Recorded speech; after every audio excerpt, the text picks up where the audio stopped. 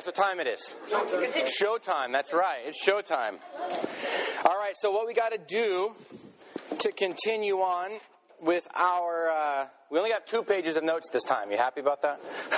But don't worry, there's a lot to unpack. So what we're going to do, part 2, the southern kingdom. So we got to flip back to 1 Kings chapter 14. It's just easier instead of...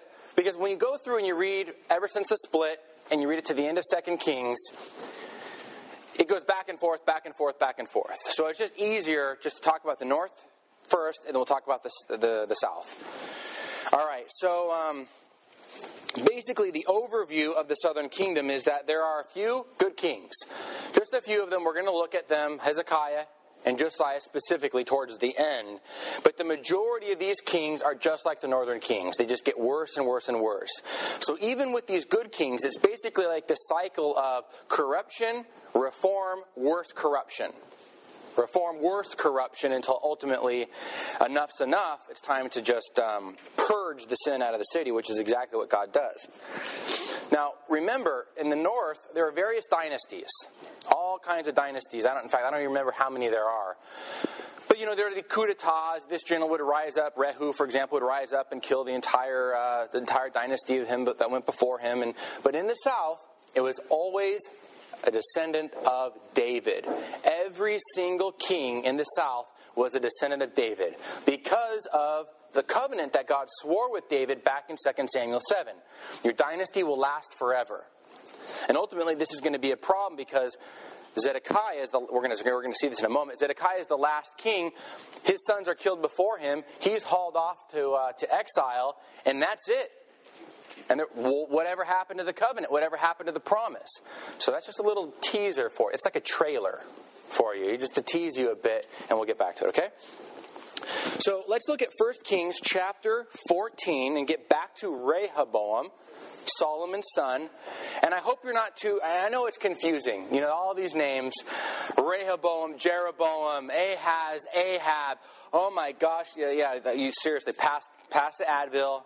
Take a swig of scotch and just, try to keep up.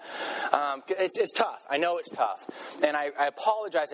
I blew it. I totally forgot to bring a printout of the various kings and stuff. But hopefully next week I can bring that for you, okay?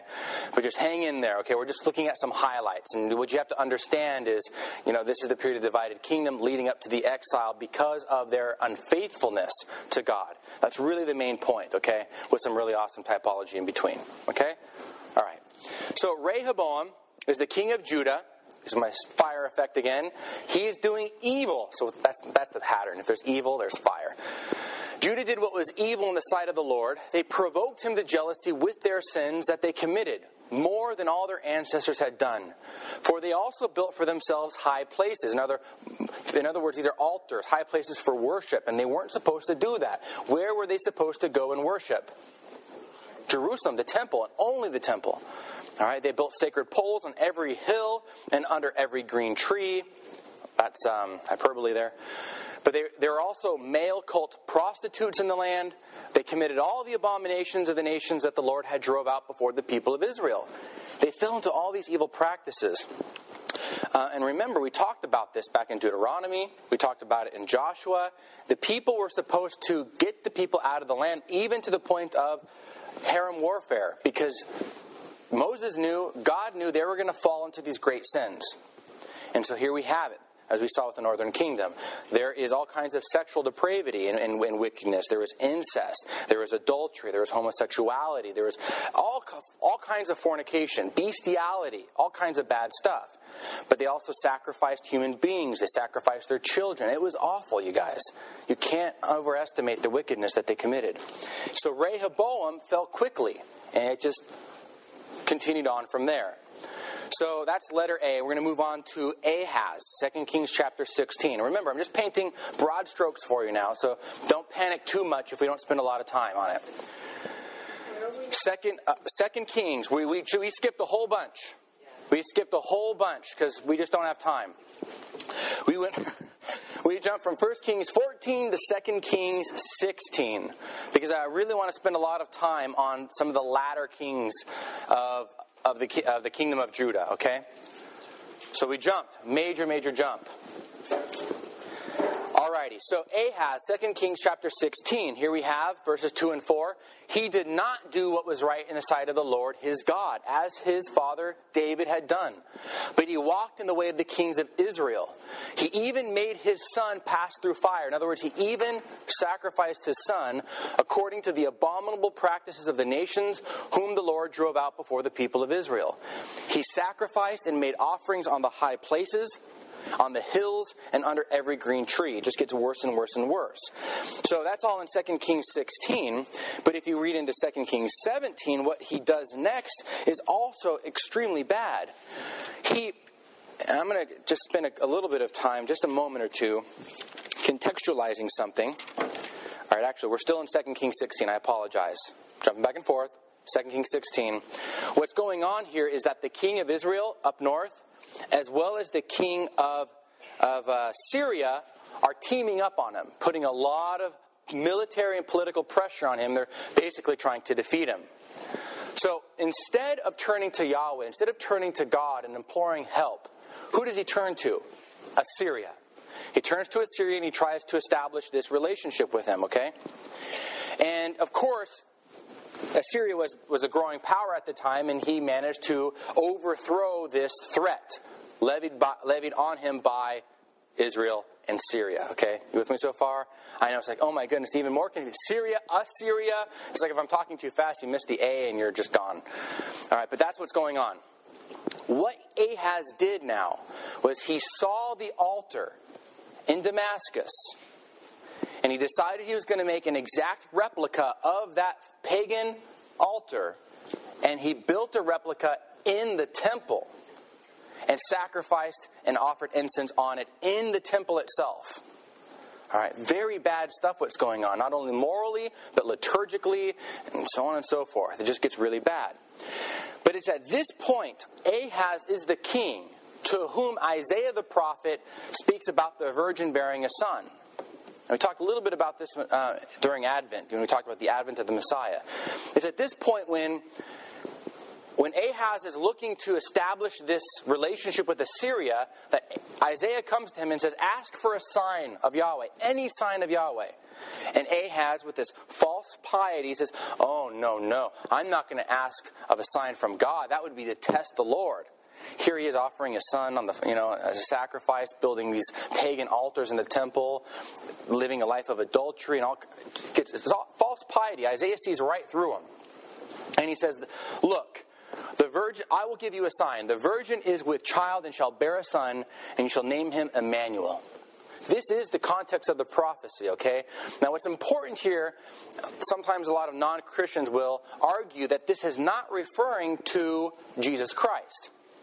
It's referring to Ahaz's son, Hezekiah, who will be like God with us, okay? Who is going to be a great reformer king. All right, so what they say is the Hebrew word for virgin is Alma, which basically means maiden. I mean, the maiden will be with child and bear a son, and you shall name him God with us. So, no, that refers to Hezekiah, they say. Because, I don't need to put up a slide. We know all the birds and the bees, right? Ahaz takes a young maiden. She conceives, they have a son, and Hezekiah is a reformer king. Basta, right? You like that? It's my Italian coming out of me. But I speak more than basta. I speak pasta, too. Anyways, moving on. We're getting distracted here. Pull it back in. What's important to recognize is that prophecy has a dual fulfillment. It does refer to Hezekiah without doubt. But it can't just refer to Hezekiah, okay? And let's look at this. The virgin is with child. Yeah, we know maiden means virgin. I mean, back then, a maiden just didn't know a man at the time, and so they got married when they were a virgin. The Greek-speaking Jews, when they translated the Hebrew, they translated the word alma, maiden, into parthenos, virgin. Virgin shall bear a son. All right? Now, the word Emmanuel, so that's a very important thing to point out. The word really is not just a maid, not just some girl, but really a virgin. And then we got this issue of Emmanuel. A person's name is very important. We spent a lot of time back in Exodus chapter 3. Remember talking about the importance of a name? Your name reveals something about your identity. And I really like how one professor from Steubenville says, his name is John Bergsma, like Emmanuel, God with us, is not like a nickname for Hezekiah. Like his buddies weren't like hanging out with him, playing Legos, like, hey, God with us, come out, we're building a tower, let's go kick some kickball and play in the field, Emmanuel, let's go. Like, no, like Hezekiah is God with us to a certain degree. And yes, the maiden will bear a son, that's true. But to really fulfill, in other words, the word itself, to fulfill, to fill up fully, it can't refer to Hezekiah. It's got to be something greater. It's got to be a greater sign. And that is an actual virgin who does not know man, who takes a vow of chastity, conceives and bears a son. Now that is miraculous. It's not so miraculous for any old girl to bear a son. That happens every single day. All right. And then the other thing, Emmanuel. Jesus Christ's name fulfills that meaning much more perfectly. God with us, because Jesus is God and he is with us. And Hezekiah just can't fit the bill. Does that make sense? It's important to understand that because this is one of the most beautiful and powerful prophecies of the coming of Christ. So yes, it refers to Hezekiah, but Hezekiah himself is a type of Christ. So I just want to spend a little bit of time on that because often that's just sort of thrown to the gutter and saying, oh, no, it can't refer to Christ. But now all of you understand that it does. Okay? All right, so that's what happens. Now, of course, Hezekiah is born. All right? Hezekiah is born. And chapter 18, verse 2 and 4, he did what was right in the sight of the Lord, just as his ancestor David had done. He trusted in the God of Israel so that there was no one like him among all the kings of Judah after him, or among those who were before him. For he held fast to the Lord. He did not depart from following him, but kept the commandments that the Lord had commanded Moses. So that's in a very real but imperfect way. He is God with Israel. He's God with us because he was a faithful, godly king. Okay? He was a great reformer. He pulled down all the high places. He pulled down the temples. He got rid of all the cultic prostitution ceremonies and rites. He also destroyed the bronze serpent. Remember in the wanderings in the desert, Moses erected the bronze serpent. Surprise, surprise, the Israelites started worshiping it. All right, so he had to destroy that. He was a very good king. And God was with him. I mean, if you continue to read the story of Hezekiah from chapter 18, 19, and 20, the Assyrian army comes into Judah and basically lays waste to the entire land, except for Jerusalem. Jerusalem is the only city left. The Assyrian, as I had already said, remember, Assyria was the growing world power. And there's this general here, Sennacherib, who's mocking the people. He's saying, I think it's the case, I don't remember, saying you're going to eat feces and drink urine. You're going down. What does Hezekiah do? Does he go down to Egypt and try to establish an alliance with Egypt? He goes and prays. He goes and consults Isaiah. Isaiah, what should we do? What does God have in store for us? And Isaiah says, don't worry about it. God will take care of Sennacherib. And sure enough, it happens. There's this great plague that erupts in the army. And he has to go back home to Assyria. And he's killed in some sort of coup d'etat. God took care of Hezekiah because Hezekiah placed his trust in God. All right. So too did Hezekiah. If you keep reading, he got ill, deathly ill. So much so that Isaiah said to him, put your house in order. You're going to die. And Hezekiah cried to the Lord, prayed to the Lord, and asked for life.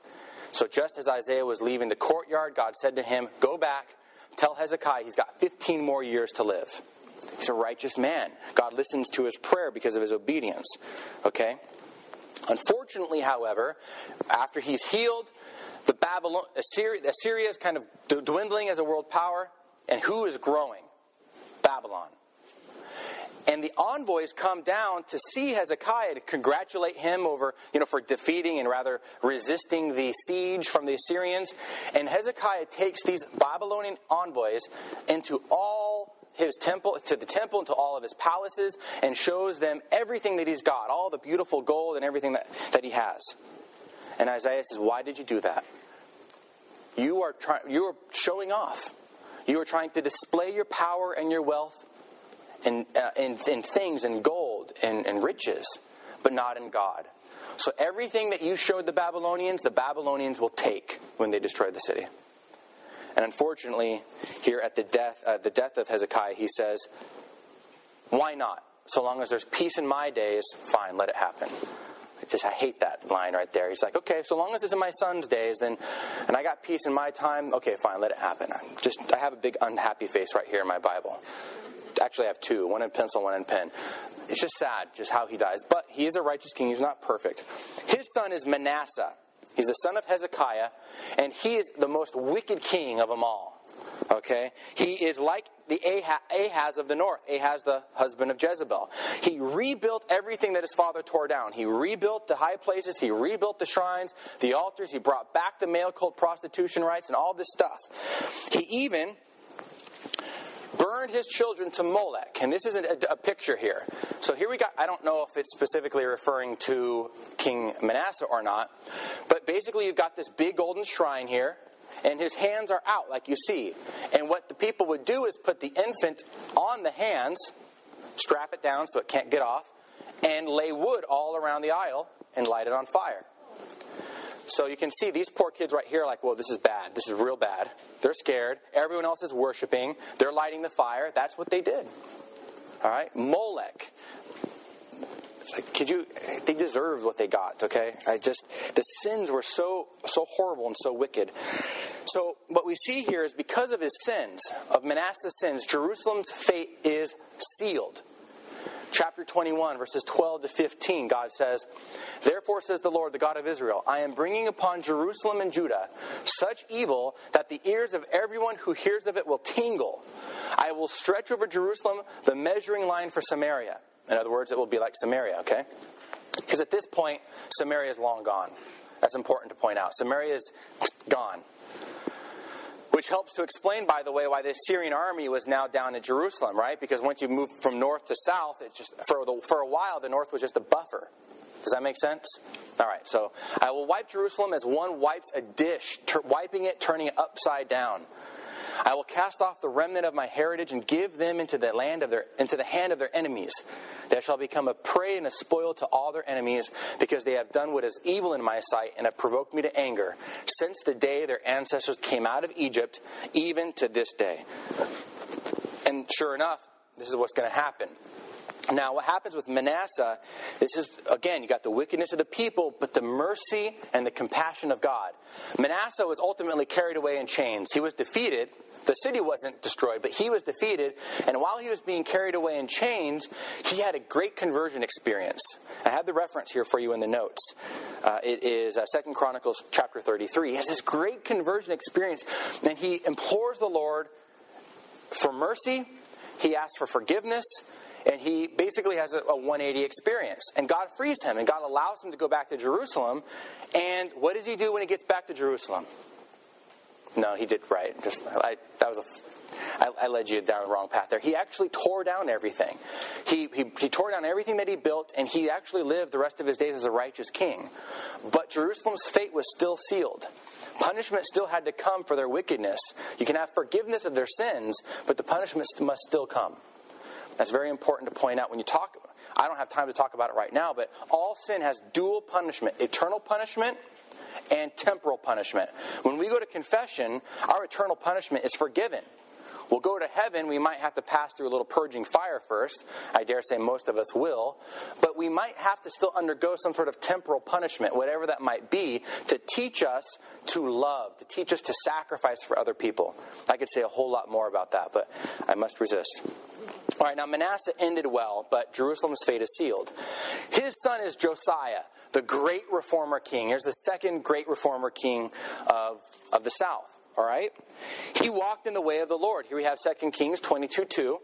He did what was right in the sight of the Lord, and he walked in all the way of his father David. He did not turn aside to the right or to the left. He kept going straight. And he was honored for that. He tore down all the altars. He tore down the high places. He dissipated all the different cultic rites and all that stuff. He was very good. And then at one particular point here, in chapter 22, something interesting happens. The high priest, Hilkiah, he's kind of doing some work in the temple, kind of opens up a broom closet. It's not really a broom closet. He opens up a broom closet and pulls out this manuscript, these scrolls. What is this? Blows it off. it's the law of Deuteronomy. It's the law of Moses. It's like, where did this come from? You sort of like, maybe like when you came to the Bible study, like, where's that Bible? Pull out that Bible. No, I'm just teasing with you. Just roll with me a little bit. All right. Anyways, that did not go over as well as it did in yesterday. Yesterday was great. Everyone laughed. But anyways, Josiah, Hilkiah the high priest, found this law that had been forgotten most probably under Manasseh, Josiah's father, and Josiah reads it. And in verse 11 of chapter 22, when the king heard the words of the book of the law, he tore his clothes. And the king commanded Hilkiah the priest and Ahikam the son of Shaphan and Akbar the son of Micaiah and other people, go inquire of the Lord for me, for the people, and for all of Judah concerning the words of this book that has been found. For great is the wrath that the Lord has kindled against us, because our fathers have not obeyed the words of this book to do according to all that is written concerning us. So he knows the sins of his father, and he is afraid, because you go back and read Deuteronomy, we went through that, right? Remember that? The curses of the covenant, they're laid right there. And the people said, well, take the curses. Don't worry, we'll obey the Lord. And Moses is like, yeah, right. He knows they weren't going to do it. And Josiah sees what's coming down the pike. And God sends a prophetess, a woman prophet, Huldah, and basically she says, yes, Jerusalem will be destroyed, the temple will be destroyed because of the sins of your fathers, but because of your righteousness, because of your penance, you will live in peace. And then Josiah continues on with all of his different reforms. All right. Unfortunately, he died very young in battle with Pharaoh. The Egyptian Pharaoh, his name is Necho. You can read all about that in chapter 23. He dies very young, and the people mourn for him. They really loved Josiah. He was a reformer king, and he really served the people as the king was supposed to serve the people. Not oppress them, not be a tyrant, but love them and serve them as the bridegroom should serve the bride. All right, you all with me so far? All right. Kind of interesting? Yeah, good. All right, so chapter 5, last page of the notes. Here we notice at this time, Jeremiah, the great prophet, Zephaniah, and a little bit later, Ezekiel, they come into play. This is how you're going to contextualize the prophets. You go back and read the prophets with this history in place, it'll make sense to you. Okay? Now, the next king is Jehoiakim. Jehoiakim is Josiah's son. Did he walk in the ways of his father? No, he was very wicked. So in 605, Nebuchadnezzar, now the king of Babylon, came and took Jerusalem and made Jehoiakim his vassal for 3 years. This is if you notice, actually take a look at your charts again, please. And you're going to notice, if you've got them right there before you, in the sections of the divided kingdom and the exile, the southern kingdom, the purple kingdom, you see it goes a lot longer than the north. Does everyone see that? Because the northern kingdom was destroyed in 722, and the southern kingdom continued for a ways on after that. But you'll notice when it ends, what they have here is a little box that says 3 deportations. Do you see that? This is the first deportation in 605 under King Jehoiakim. Jehoiakim with an M, like mommy, Jehoiakim. Okay? 605, Nebuchadnezzar took some people away. And Daniel, which we're going to talk about him next week, was one of the people taken away in exile at this point. Now, Jehoiakim, with the M, all right, he rebelled, and he died while Jerusalem was being besieged yet again. And in 597, 8 years later, Nebuchadnezzar took his son Jehoiakim, with an N, like manna, okay? It gets confusing, I know. Just one letter throws you all off, but Jehoiakim, his son, is taken into Babylon in chains. That's the second deportation. And Baruch and Ezekiel are taken in that deportation, okay? We'll talk more about this next week when we discuss the exile. All right? You all with me? Fantastic. So, that is King Jehoiakim. Now, what Nebuchadnezzar did is he made Zedekiah, another son of Josiah, sort of this vassal, this puppet king. All right, he was bad, and he wanted to rebel against Nebuchadnezzar. He was sinful. He wanted to rebel. Jeremiah said, don't rebel. Admit that you're going to be defeated. In fact, Jeremiah wore a wooden yoke on his neck to prophesy and symbolize with his own... Don't read that yet, please. To symbolize that they're going to have to submit to the yoke of Babylon, right?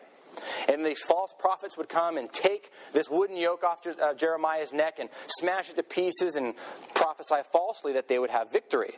So Jeremiah would have to go and get an iron yoke and say, if you do not accept what's coming, then it's going to be even heavier. And so you see yet another example of these prophets prophesying in word and deed. I'll say one more example about that. Ezekiel also prophesied. What God told him to do was shave his head with his sword. Just completely bald, shaved his head, and he took a hair. Let's see if I remember this correctly. He took 1/3 of the hair, and he struck it with the sword. You can imagine him running around, striking the hair with the sword, okay? He took another third, and he burned it, his hair. And he took another third of his hair and threw it to the wind. And the people, what are you doing? He said, this is what's going to happen to you. 1/3 of you will die by the sword, 1/3 of you will die by fire, and another third of you will be scattered to the winds. Prophets prophesying in word and deed. Pretty interesting, right? Okay, so Zedekiah did rebel. That's just what he decided to do. And what we have here is we're talking about in 2 Kings 25 what happened. He rebelled, and the city was besieged until the 11th year of King Zedekiah. It took a while, but it happened. On the 9th day of the 4th month, the famine became so severe in the city that there was no food for the people of the land. Then a breach was made in the city wall, and the king with all the soldiers fled by night by the way of the gate between the two walls, by the king's garden, though the Chaldeans were all around the city. All right, this is it. The wall's breached, the people are getting in, and he flees. Now, if you keep reading here in chapter 25, you'll notice... I actually want to keep reading. That stopped in verse 4. But in verse 5, I want to continue. But the army of the Chaldeans pursued the king and overtook him in the plains of Jericho. That's very important. They overtook him in the plains of Jericho, and all of his army was scattered from him. Then they captured the king, brought him up to the king of Babylon in Riblah, who passed sentence upon him. They slew the sons of Zedekiah, the heirs, before his eyes, and then put out the eyes of the king and bound him in fetters and took him to Babylon. So the last thing he saw were his sons being killed before him. Basically, what does that mean? It means he has no heir anymore. The line is cut off. Okay? Now, what's interesting here is that the people of Israel have come full circle. Remember, they came way back when, under Joshua, they came into the promised land to take possession of it at Jericho. Jericho was the beginning of the conquest. Now, they've come full circle. The last king of Israel is captured at Jericho, then his sons are killed, and he's hauled off into exile. And they no longer have possession of the land. See that? Jericho to Jericho. Not only that, Abraham came from Ur of the Chaldeans, all right, from Babylon. Now, he was called to come into the promised land, and then what happened?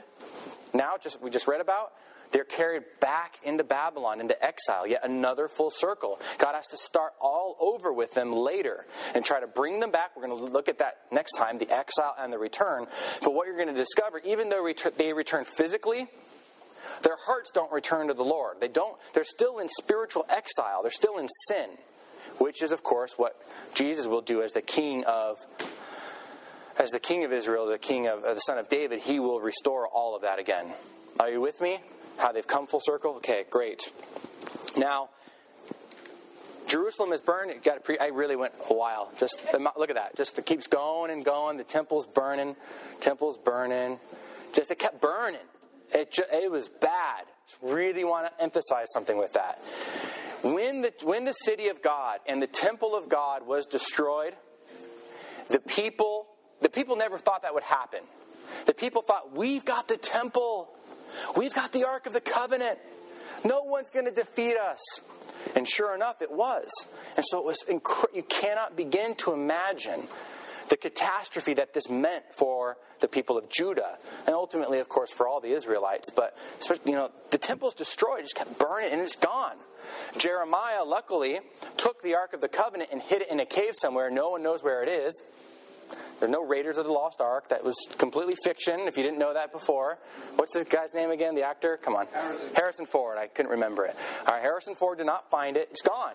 And that's in 2 Maccabees chapter 2. Jeremiah took it and hid it. And the temple, then the city was destroyed completely. And that's it. And that was the third deportation in 587. That is when the city was sacked and burned to the ground. 587. And we'll come back again next week and look at it in a little bit more detail. But what I'd like to do is talk about Isaiah and Jeremiah really quickly. Just point out a couple of really awesome prophecies that they give to the people. Not only just that, and we've discussed already before, that the city is going to burn, but that God will be faithful to them and will bring them back. Even though the line of David has apparently been cut off. All right, what we're going to see in a moment is called the tree of Jesse. All right, Jesse is David's father. Even though that's been cut off, and it seems like the Davidic line has been snuffed out, God will bring a son of David back again. Okay? We're just going to look at a few things.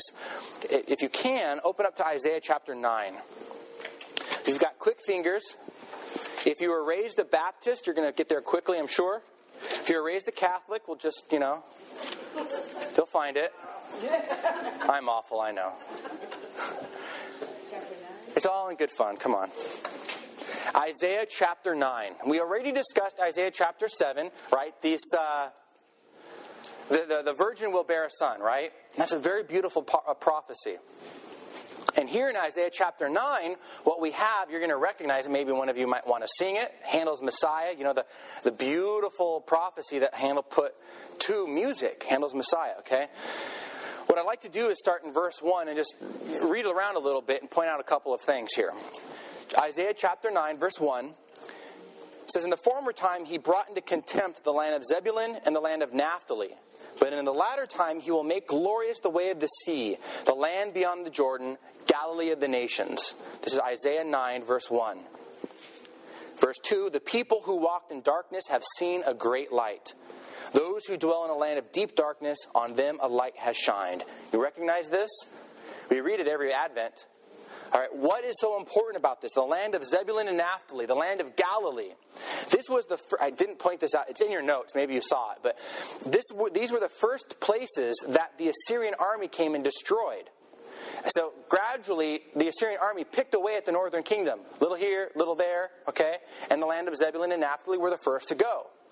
So what Isaiah is prophesying is that they are going to be the first ones, the land of Galilee are going to be the first ones to see the light.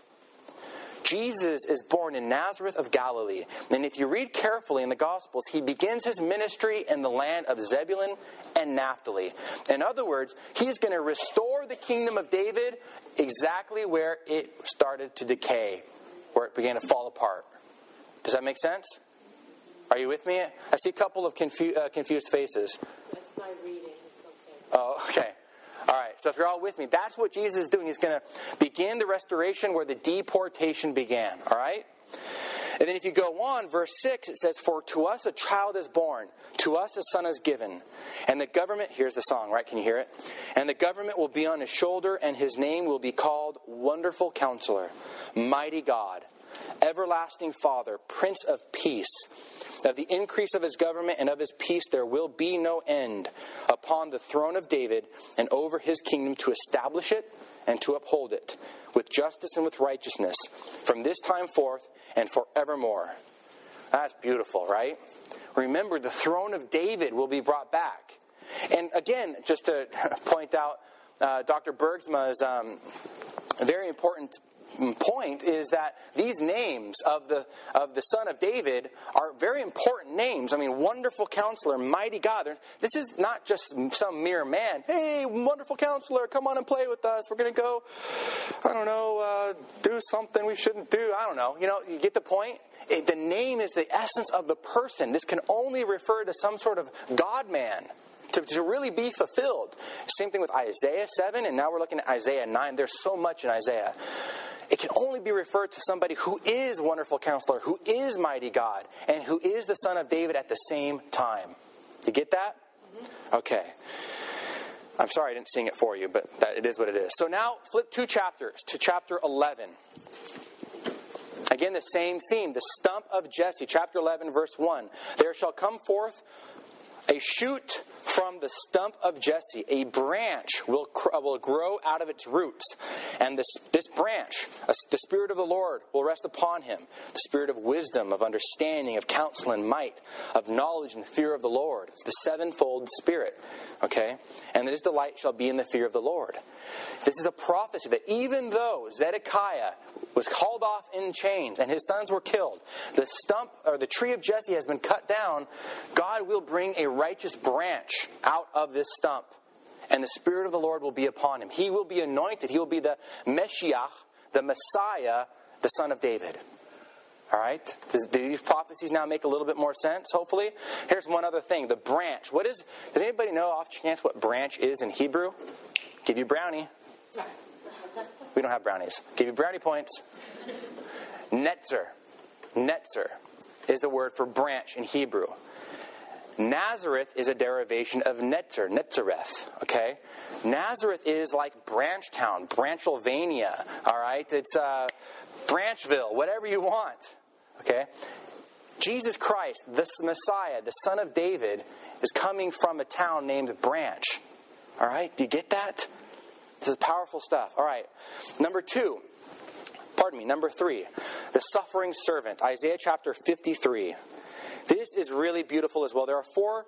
Isaiah is incredible. You know Isaiah is called the 5th gospel?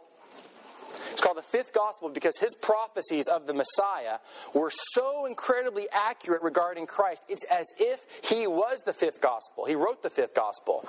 And Isaiah chapter 53 highlights that. There are other servant songs. The servant of the Lord would suffer in order to redeem Israel and to forgive them of their sins, to atone for their iniquity.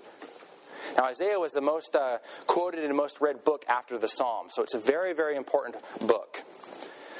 Now, in Isaiah 53, I'm just going to read a little bit, just to give you a few goosebumps, but I encourage you to read it on your own, okay? Talking about this suffering servant, this Messiah, the Son of David, and it's all connected together. It says, starting in verse 2, "For he grew up before him like a young plant, and like a root out of dry ground." That root is talking about the root. I just noticed that, by the way. I don't know why I never noticed that before. See, you just learn something all the time. It's no coincidence that this suffering servant is like a root coming out of dry ground. Anyway, so there you go. "He had no form or comeliness that we should look at him, and no beauty that we should desire him. He was despised and rejected by men, a man of sorrows and acquainted with grief. And as one from whom men hide their faces, he was despised, and we esteemed him not. Surely he has borne our griefs and carried our sorrows. Yet we esteemed him stricken, struck down by God, and afflicted. But he was wounded for our transgressions. He was bruised for our iniquities. Upon him was the chastisement that made us whole, and with his stripes we are healed. All we like sheep have gone astray.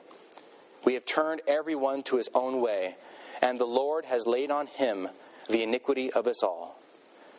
He was oppressed and he was afflicted, yet he opened not his mouth.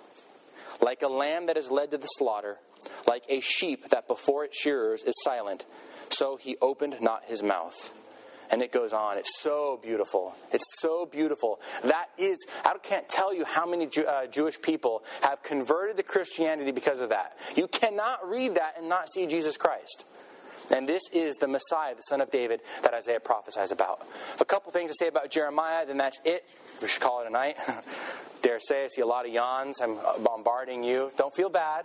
I see everything from up here. Just like Father sees it when you read the bulletin. Father sees you reading the bulletin out there, okay? We see everything from up here. Anyways, Jeremiah. Jeremiah prophesied 70 years of exile. Jeremiah was carried off down to Egypt, as a matter of fact. You read the last chapter of 2 Kings, as well as Jeremiah himself. Jeremiah was saying, no, just accept it. It's coming. Your city's going to be burned. And some of the few people that remained rebelled yet again. They killed the man, I forget his name, I'd have to go back and look. They killed the man whom Nebuchadnezzar had set up as his viceroy. They killed him, assassinated him, and then hauled Jeremiah kicking and screaming down to Egypt. And while he's kicking and screaming, Jeremiah is saying, Nebuchadnezzar is going to find you down here. You can run, but you can't hide. And sure enough, later Nebuchadnezzar came down and took Egypt as well. In any case, the exile was going to be for 70 years, he prophesied. And of course, that's what happened. We'll come back to that next week, sure enough. And if you look at, Jeremiah is the very next book, okay? So just open up to Jeremiah chapter 30 and 31. What we have, in the midst of all this doom and gloom, and you can even just see this picture right here of Jeremiah, he's moaning and groaning because he was lamenting the whole time, and he had a lot to lament about. And in the midst of all this lamenting in the book of Jeremiah, chapters 30 to 33, there's these great restoration oracles that God is going to restore Israel. He's going to bring them back from exile. All the tribes, not just Judah, but all the tribes eventually. And what we have in Jeremiah chapter 31, verse 31, is the prophecy of a new covenant. And this is extremely important. A prophecy of a new covenant. The Israelites would never have thought of there being a new covenant before. And this is what it says, 31:31. Behold, the days are coming, says the Lord, when I will make a new covenant with the house of Israel and the house of Judah. In other words, with both houses, with both kingdoms, with all the tribes. Not like the covenant which I made with their fathers when I took them by the hand to bring them out of the land of Egypt. In other words, not like Sinai. Jesus will not renew the Sinai covenant. He's going to renew the Davidic covenant, okay? Because remember, the Sinai covenant, the Sinai law, is imperfect. It's concessionary, okay? My covenant which they broke, and I showed myself their master. But this is the covenant which I will make with the house of Israel after those days, says the Lord. I will put my law within them, and I will write it upon their hearts. And I will be their God, and they shall be my people. And no longer shall each man teach his neighbor. So I'll be out of a job then. No longer shall each man teach his neighbor. Not even a couple chuckles there? No? Yes, you did. Oh, okay. And each brother saying, know the Lord, for they shall all know me. From the least of them to the greatest, says the Lord. And I will forgive them of their iniquity, and I will remember their sin no more. This is when the law of God, the covenant, will be written on our hearts. And this is the passage that Jesus refers to when he talks about the new and everlasting covenant in his blood at the Last Supper. He's going to fulfill that prophecy right there. The next thing is a new Exodus. You read in chapter 32, verses 36 and to 41. Now therefore, says the Lord, the God of Israel, concerning the city which you say, it is given into the hand of the king of Babylon by sword, famine, and pestilence. Behold, this is important, behold, I will gather them from all the countries to which I drove them in my anger and in my wrath and in great indignation. I will bring them back to this place, and I will make them dwell in safety, and they shall be my people, and I will be their God. I will give them one heart and one way, that they may fear me forever, for their own good and the good of their children after them. I will make with them an everlasting covenant. There's that covenant again. And I will not turn away from doing good to them, and I will put the fear of me in their hearts, that they may not turn from me. Okay, this is the new Exodus. Remember, now we're going back to ground zero. Just like before when the Israelites were in a foreign land in slavery, now all the Israelites are in foreign lands. You know, and some in servitude to the various kings, all right, and some just have been disappeared. All right, we call them the 10 lost tribes of Israel. We'll talk more about that next week. God is going to say, I'm going to bring them back. I'm going to bring them back in a new Exodus. I'm going to restore the kingdom. This is everything that Jesus is doing. Okay? And then finally, I'll just mention this in passing, Jeremiah 2, and Jeremiah also, in other words, speaks about this righteous branch that will come forth out of the stump of Jesse. It's right there, Jeremiah 33:15. It's very, very important because, as I was saying, you cannot underestimate the horror for the Jews in seeing their king being killed, the king being carried off in exile, and all the heirs slaughtered before him. For them, it's like, where is God? He has abandoned us, but he has not abandoned them. He's going to restore their kingdom again. He's going to bring back the Son of David. Which brings us to next week's topic, the exile and the return. We only got 2 more weeks left, all right? And then that's an overview of the New Testament. So I know, true to form, I bombarded you with a lot of information, but they're broad strokes. You've got the notes. You can always go back and listen to them again. But I hope that gives you a good overview now of the divided kingdom. We've seen how it was united through the work of Samuel, then Saul, David, and Solomon. And that was short-lived. And now we've seen how the kingdom split, right? The northern kingdom fell into sin. It was destroyed by Assyria. And then the southern kingdom was also destroyed ultimately by Babylon. Do you all have a good overview of all that? I don't know if it's snowing or not. Is it snowing now, Father Paul? It's starting to come. All right. Well, thank you all for braving the storm. We do have 10 minutes. If you have any questions, or if you're just sick of me now, you want to leave. But if you have any questions, you have any comments, by all means.